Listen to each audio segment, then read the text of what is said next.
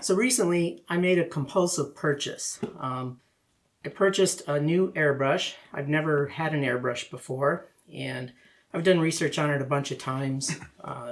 Just decided one day I want to go buy an airbrush. So this one is the Steenbeck Ultra 2024, and I didn't know when I purchased it that it had just been released, and the day after I purchased it, it was already out of stock, so I'm lucky I got it when I did. But I also got a Cool Tooty.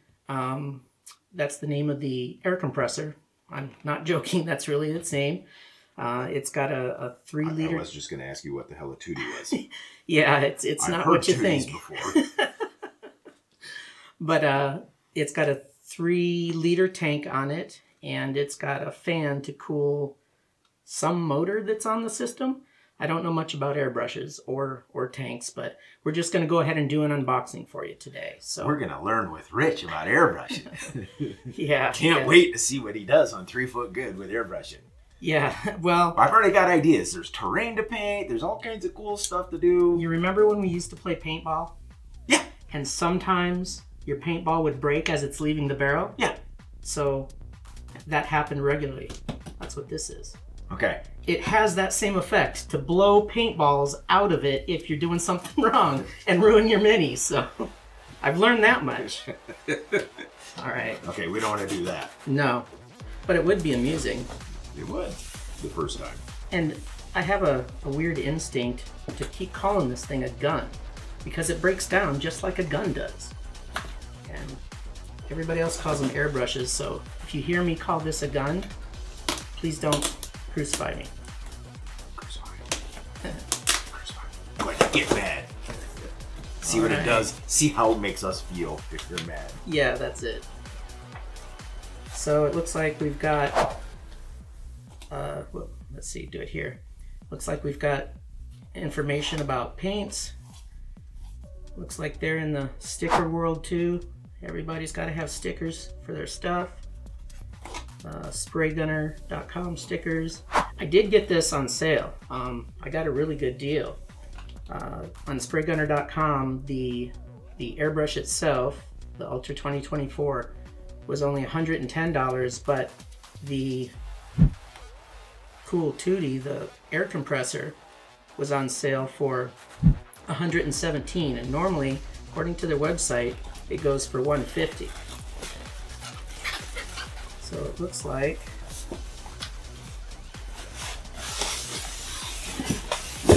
whoops.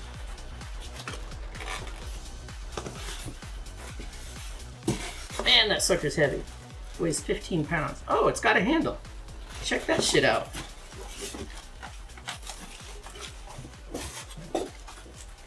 Okay. I'm doing the Price is Right model thing. There you go.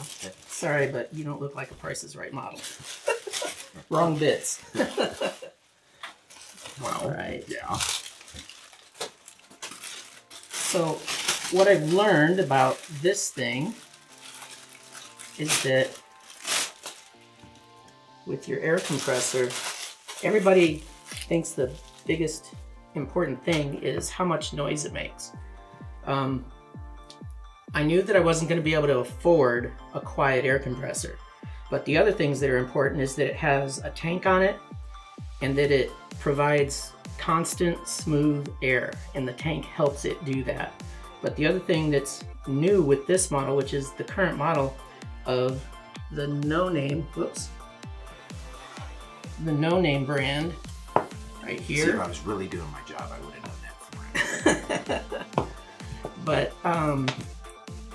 the big thing about this is that it has this cooling fan on it. I think that's the cooling fan. Or it might be built into this. This could be it too. But it's got a power switch here. Over here is the water thingy that you release water after you're done using the air compressor. Of course, the technical term. Yeah, that's.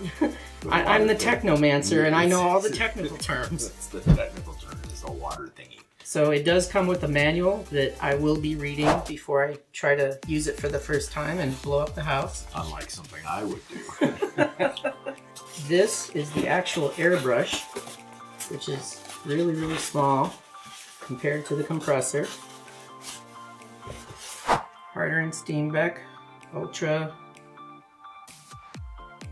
Okay, that is the Ultra 2024. So this is, when I went and did my research online, I found out that this is designed specifically for newbies like me. Because oftentimes when new people get into airbrushing, they have problems with the airbrush because they don't understand how to use it. And this airbrush prevents you from having those problems. And once I get it out of the box, I will explain why it prevents you from having those problems. So, real fancy. H&S Steenbeck. It looks like a professional airbrush this way. That's fancy. Looks like a paintball gun, doesn't it? No.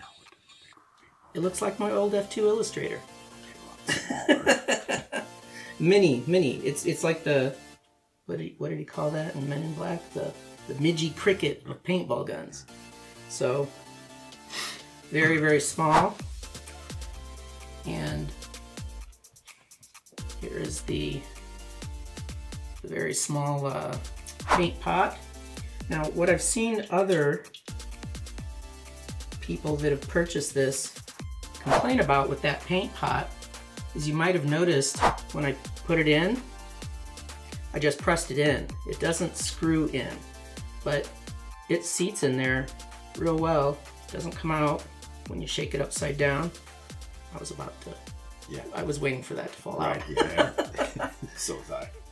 But, so the thing that I understand that this airbrush does better for newbies is when you're using an airbrush, you're supposed to press down on the trigger and then draw it back. Pressing down on the trigger causes the air to start flowing. Drawing it back causes the paint to start flowing. Now, watch what happens when I try to draw it back without pressing it down first. I cannot press it back without it being pressed down. So that's one way that it helps newbies like me in not making mistakes, because if you buy an airbrush that doesn't have this safety switch built, that's a good term for it, it's a safety. If you buy one that doesn't have that and you're a newbie and you draw it back first and then press it down, that's going to put paint on the needle before you've got air flowing, and then it's going to shoot that out like a paintball. And so this prevents that. That's also how you get clogs, because if that paint dries after releasing the pressure, then that's going to be something you've got to take the whole thing apart and clean it. So Warwick from H&S Steenbeck, he is the general manager. He's made a bunch of great videos talking about this thing. He says that you should not take this thing apart as the first step in getting to know your airbrush. So I'm not going to. I'm just going to start trying to use it, and when it comes time that I need to clean it, I'll give it a try and clean it, but it's just like breaking down a gun and cleaning a gun, so that's fine. Now the other thing that's unique about this is this dial on the back. Now, one thing you may or may not be able to see, because I can't, I don't have my glasses on. Let's see. Can you see there where it's got wording on the top? I can't see the wording right now because I'm blind, but the wording that's up there is prime and base. And notice how it's got little ridges right here? Right. And as you turn it, those ridges keep getting smaller and smaller. So as you turn it, what that's doing is it's preventing you from drawing the paint back too far for what you're trying to do. So if I'm starting out with priming my minis, I'm going to set it to the prime, and when I draw the trigger back, it's not going to let me put too much paint on the model at once. So that's another way that it helps with newbies. And this tip on it, on paint brushes, tried to use the right word, oftentimes you'll see a paintbrush with like a fork on the top and the bottom with the needle exposed. And for some reason, this tip on this one, it's supposed to help newbies maybe with helping not get it clogged. I don't remember exactly, but anyway, this is a quick release that it's got on it, and if you unscrew it, you'll expose threads. So if your hose is, if you're an experienced airbrusher, you know what I'm looking for. There's no hose. There's no hose. I didn't know if these would come with a hose, so I didn't buy one separately. Yeah.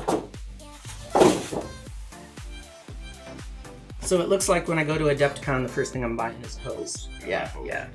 And I'd like to get the braided hose and one that's really long, because I've also learned that a long hose helps with delivering that continuous, steady air pressure. So give it a try. Some people like longer hoses. Yeah, I've heard that too. But I don't think it's going to impress a girl. Unless I carry it around in my pocket. Maybe. Huh, that's pretty cool. Yeah. So you've got a lot of terrain that this could help with base or priming. Huh. That's very interesting. Now, part of the reason I started out, or I didn't start out with airbrushing, I mean, I'm 55 years old and it's my first airbrush. Everybody has airbrushes these days. Well, not everybody, but most people have airbrushes these days. Let me say it this way. Everyone that sits at the table at the paint club right now has an airbrush but me. But now I can fit in. You're one of the cool kids. Yeah, now I am. Right. But I should have started this 20 years ago, but it just looked like it's way too much trouble to me. Me too. Because you've got to clean this pot every time you want to put a new color on. And I don't know, I just finally gave in and decided to give it a try because it might level up my painting ability. So, and to tell you the truth, I'm just dying to try to paint a cloak on somebody with those real smooth, buttery lines. So I'd love to be able to do that. So anyway, that's the very unprepared unboxing that we did quickly. Do you have any questions? Not yet. This is the first I've seen one this close. I've seen them used before, but I know nothing about them. So, yes, I'm just now learning as you're learning. So it should be pretty interesting to see what Rich does, and then we're gonna have to show off some of his work here on 3 Foot Good. Well, I'm probably gonna do another video of the first time I try to do it, and they'll be able to see what fool I make of myself. That'll be cool. That'll be real cool. Then maybe I'll show people what I've done differently with it. So. That'll be real cool. But anyway. Well, thanks for tuning in, and stop watching us. And go paint some minis. Actually, we can't say that because that's Miniac's thing. So go roll some dice. All right.